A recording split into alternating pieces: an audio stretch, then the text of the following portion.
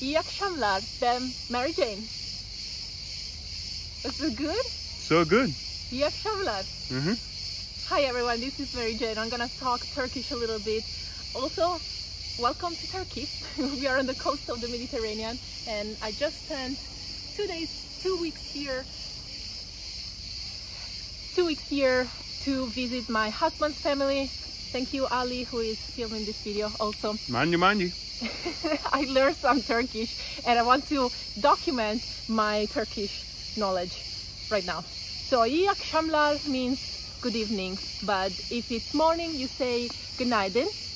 If it's night, you are going to sleep, you say iyi geceler. Whereas if you just want to say hi, you say merhaba.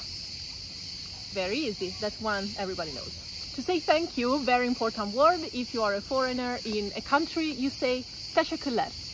It's not an easy word, I know, but you can do it. If you're learning, if you're starting, teşekkürler. Teşekkürler. My Turkish family and I had a lot of meals together, so I learned to say eline sağlık. If someone else is cooking than me, I will say eline sağlık, which means bless your hands, right? Something like that. Yeah. It's a way to thank the person who prepared the food, and that person will answer afiyet olsun, which means, what does it mean? Buon appetito? Buon appetito. Buon appetito, we would say in Italian. Enjoy your meal in English. But we say eline sağlık for anything artisanal also. For example. Oh, really? Yeah.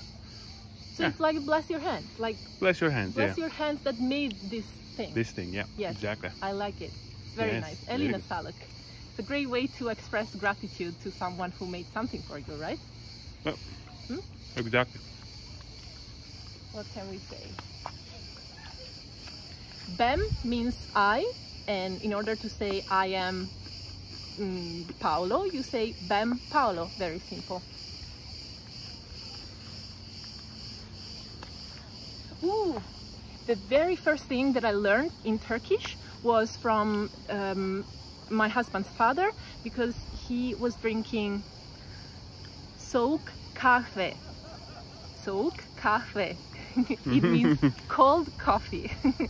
And Ahmet, Ali's father, he doesn't speak any English, so we had to be able... Except when he's drunk.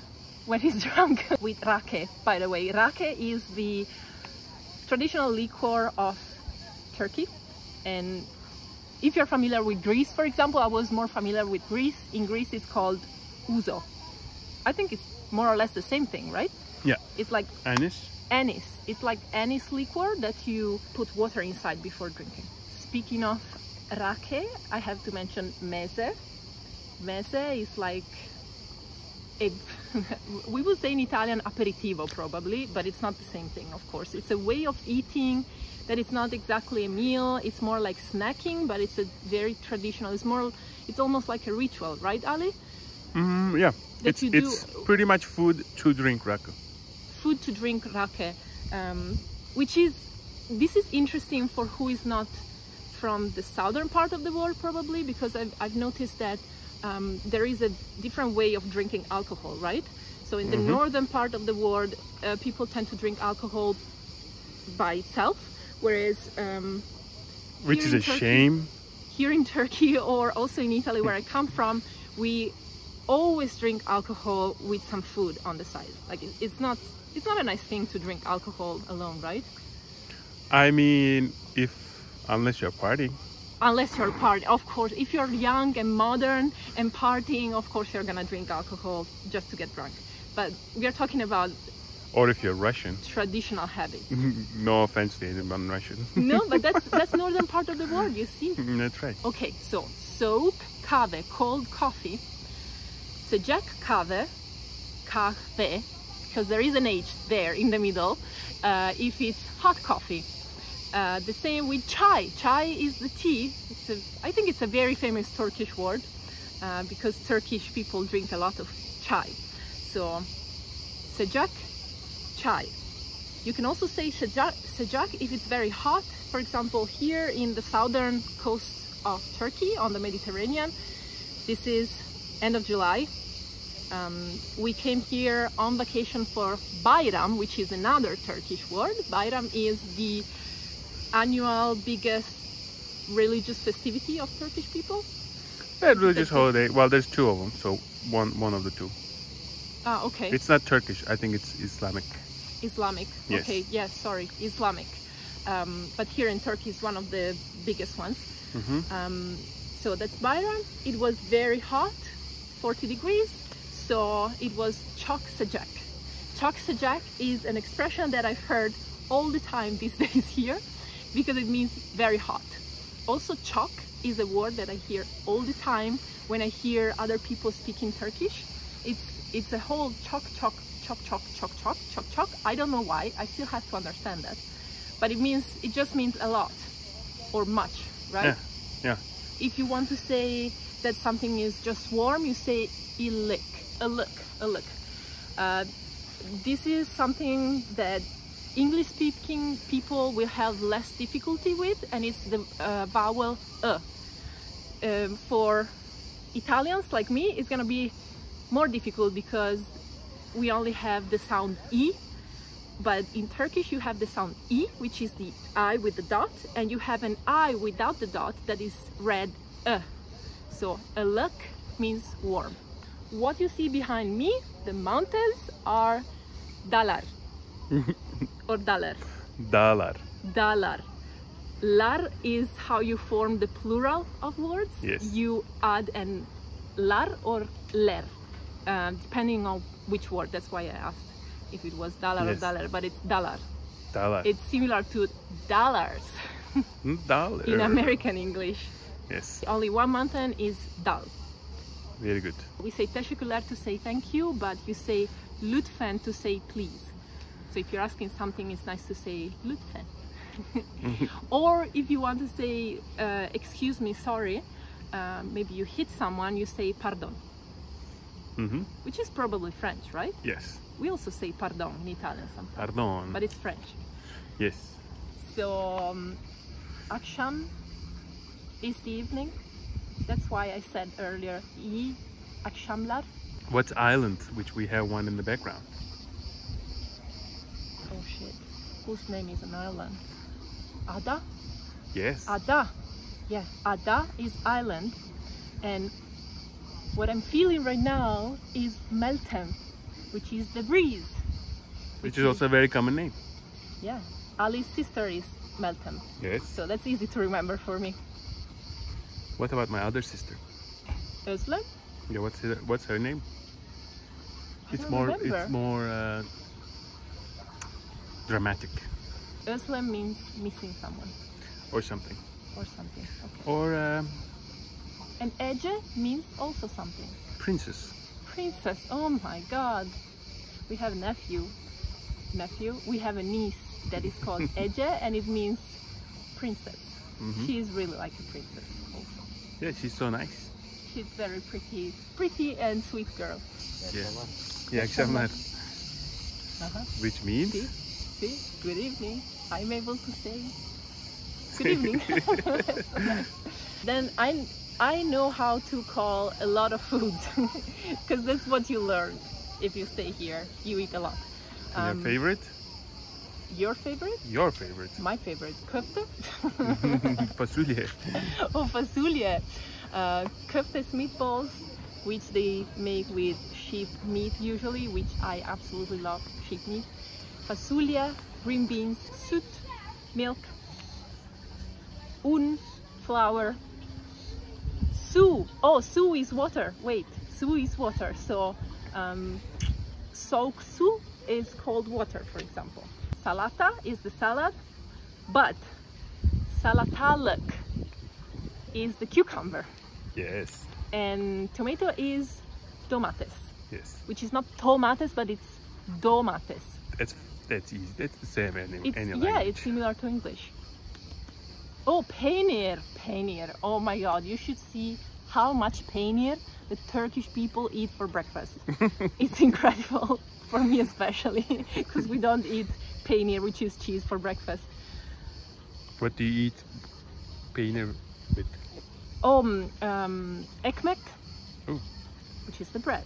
But you didn't answer my question. I eat cheese with ekmek. No, true. No, I mean Italians. With wine, I think. Oh, Or it's... no, that's French. Oh, We eat cheese with how little everything, I know just about not my for wife's breakfast. culture. Hey. Yumurta. Yumurta.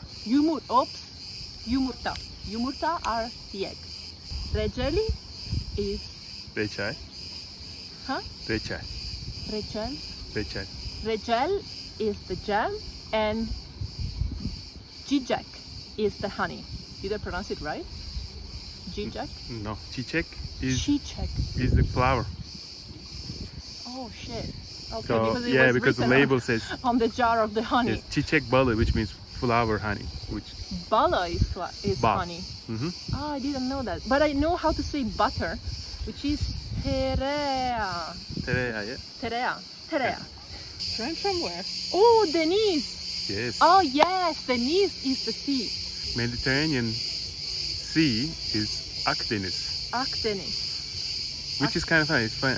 Ak means white. Oh, you call it White Sea? Yeah, I don't know why. Ah. It's really, really blue. Should I say pizza? I learned that pizza is pizza. Pizza. It's just that in Turkish you read the Z like a Z. So they read pizza like the city of Pisa in Italy, in Tuscany. Well, like the one with the crooked tower. Yes, actually, that's also a confusion in Turks. We call that tower Pisa. Yeah. Pisa, like the Oh, we thought patatas. patates. Potatoes. Ah, the light is so beautiful right now. I know. We haven't showed who is holding the camera. I also am obsessed with this. Magnum. Sorry. We've been eating a lot of magnum, which in Turkish you would call Magnum. magnum. That's like in English, right? Obur. Oh. Obur. I know obur. It's one of the first words of Turkish that I learned. Yes, very good. Because of my husband, of course. No, because we're both obur. because she is over. Oh, we need to explain in English what obur means. So if you're Italian, I have many Italian subscribers now. So obur means goloso. Goloso. Yeah, goloso, which Ali learned too. Yeah. But in English, there's no translation for that. We thought about it, and it's someone who... Gluttony, I think. Like gluttony. Okay, before the sun is setting, look, it's the last rays of sun of our last day of vacation in Turkey. Yes. Tomorrow morning we're taking the plane back to our lives. Yeah. Real life, back to reality. Yeah, to reality. We are leaving seriously. this heaven, the bay. This felt like I mean, complete paradise. and this was our villa here behind. These are the fine gentlemen that make this place nice and pretty. The gardens are incredible, as you can see. The gardens are fantastic. And can we also say that this is not the entire Turkey like this? This is a luxurious resort we are staying at. Yes. Which was not our choice, of course. Because No. if you follow my channel, you know that I much prefer other kinds of trips and other kinds of places. Hey, okay, we need to end this video with a sentence that you said yesterday that I think it's the perfect and funny description of Turkish mentality. What do you think? Oh my God, yes, yesterday I Yes. wrote a song looking at my dad, who was so sad because we are about to leave this place and the vacation is about to be over. And I looked at him and I said, you know, a Turkish song would have written about this. I miss you when you're next to me would be a good line for Turkish mentality. It's genius. It's genius. Quite I dramatic, miss you. romantic and dramatic, but very dramatic, you know, drama. I miss you when you're next to me. I miss you when you're next to me. And it's perfect for your dad also. That's perfect for my dad. Let's do this. We should have my dad here. Yes. He should be in the video. He should be in the video. Okay, so this was Mary Jane learning Turkish. I hope you had some fun. I'm Italian, by the way, and Ali is Turkish, but he's also American, and I'm living currently in New York City with him. The Turks that have heard me saying something in Turkish have mentioned how my pronunciation is very good, and it's not a case, it's because I pay a lot of attention to pronunciation, and that's why I made a course for Italians of English pronunciation. You find the link in the description below if you're interested. Please, people, learn more pronunciation when you learn a language. That's all for today from the beautiful Mediterranean. I'll see you in my next video. Ciao, ciao. Okay, I forgot how you say yes and no in Turkish. This is hilarious. Every language has a simple one-syllable name to say yes and no. In Turkish, it's evet and hayır. Ama is but, ve is and, şeker is sugar, karpuz is watermelon, which we ate a lot, and also I can count 1 to 10, and it was not as easy as you might think to learn. I can assure you, it's 1, 2, 3, 4,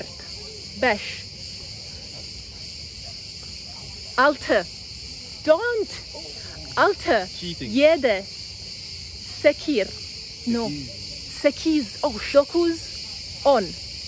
Bravo.